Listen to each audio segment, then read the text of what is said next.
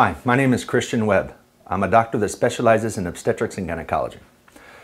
I was born in Houston, Texas. I moved to Mexico when I was 2 years old, and I grew up in Mexico City till the time that I was 18 actually.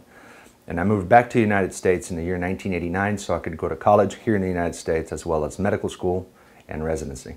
I did my medical school at the University of Texas, Houston Health Science Center, and I did my residency in the same place. I've been a physician since 2001, and my area of specialty is obstetrics and gynecology. And what that means is that it covers the full gamut from the early teen years of women all the way through postmenopausal stages, including pregnancy.